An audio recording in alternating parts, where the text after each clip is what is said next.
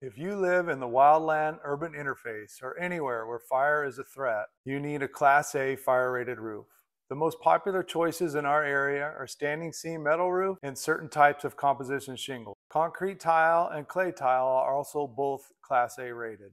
Making sure no details are missed on the roof and on the roof edge is a critical step in ensuring fire does not have a pathway to the dry framing below.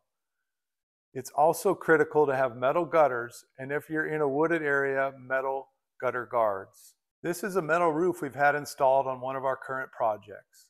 You can see the fire-rated drywall we use as a vapor diffusion port under the ridge vent. This allows moisture to leave the attic while preventing embers from entering. You can also see the tight details like the metal being bent into the gutter, which protects the roof sheathing from a possible fire on top of the gutter guard. This is a beautiful fire-hardened roof system. I'm Scott O'Hara.